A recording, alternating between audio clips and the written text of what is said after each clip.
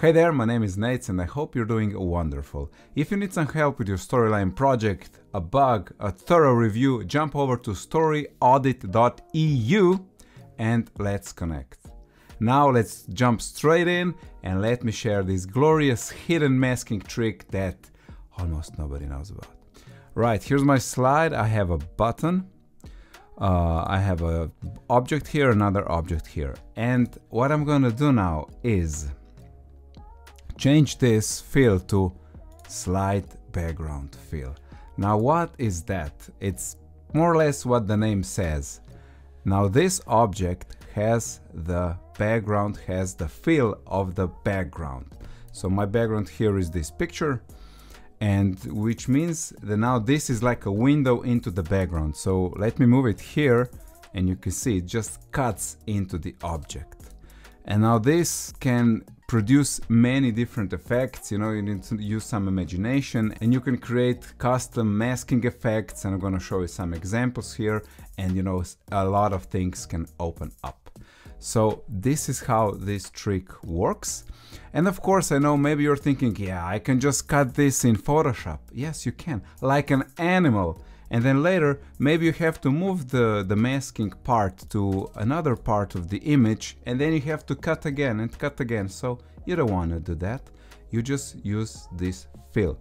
So I'm gonna remove now this object, and let me just put this one right on the edge and give you the first example.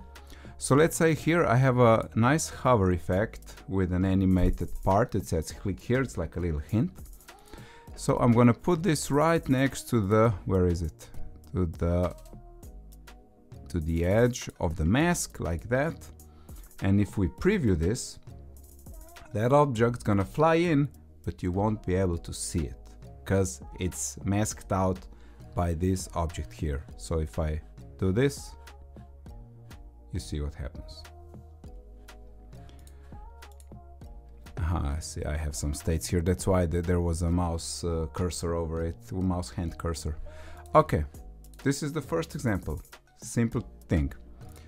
Here's another thing we could do. I have two masking boxes, left and right, and some other things fly in. And then you could create an effect like this.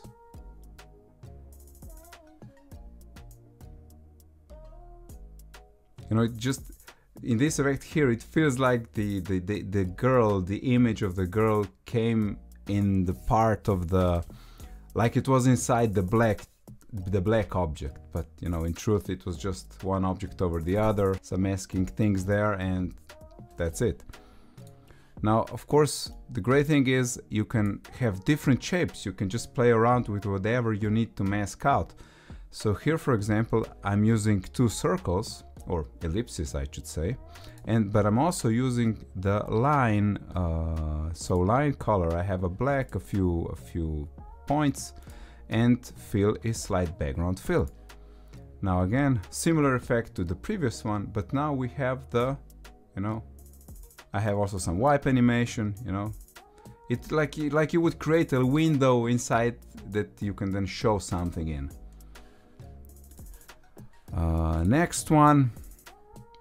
So here I have you can draw a shape with the shape thingy. What is this? Freeform. And this one looks like this. So I was masking the mountains, and here I have a text that's gonna appear. It's gonna fly in. So this could look like this. No, it feels like it came behind the mountains. All we're doing is hiding where the copacetic can be shown. So another one. Now, while playing around with this effect, the thing is, once you have a mask, you cannot manipulate it later. So you cannot drag and drop and have the shape change the background. That doesn't work. I tried that, you know, like to have a peephole or something to look around, like a binocular effect. That doesn't work. But you know, if life gives you lemons, then you go make gin tonic. So here's what I've done. This is the shape. So I masked out this the house and some of the thingy around. And like I said, it's not gonna, when you manipulate now this object, it's not gonna keep changing with the background. So it keeps the shape that it was, so the background that it was originally. So what I've done here, I've taken that and I have also added some black background, so this will now stand out, and then I added grow effect and some motion path, you know, to have a nice Ken Burns effect, if you've seen one of my own LinkedIn posts. And now this creates an effect like this. You know, the background fades, this grows. Now, of course, it all depends on the quality of the image, but that's another thing where you could make objects stand out and, you know, explain what's happening. One more. So here maybe you could have a drag and drop interaction where you unhide things that are in the background. So this circle, or actually this circle, is gonna change to slide background when I drop it, and you take a look at what's behind. Now that's another, you know, thing you could do. Just a small asterisk here. I was trying this with multiple objects, but they kept changing to the same background, like with the latest object or something. So it's not perfect, but you can achieve at least one opening. And then, of course, I had to go nuts, and I was trying to get that binocular effect, just like you were peeking through something. And it's not perfect. So the thing is, yeah, it does change with some delay, because in the background I keep changing the states to some, I don't know, normal, hidden, normal to hidden, whatever. And it sort of does work, but not really. So I'm not happy with this, but I just wanted to show you what I came up with and what are the limitations here. So there you go, this concludes our fantastic masking trick video. If you'd like to support more videos in the future, I would love it if you could buy me coffee. There's a link down below. I love a nice cappuccino.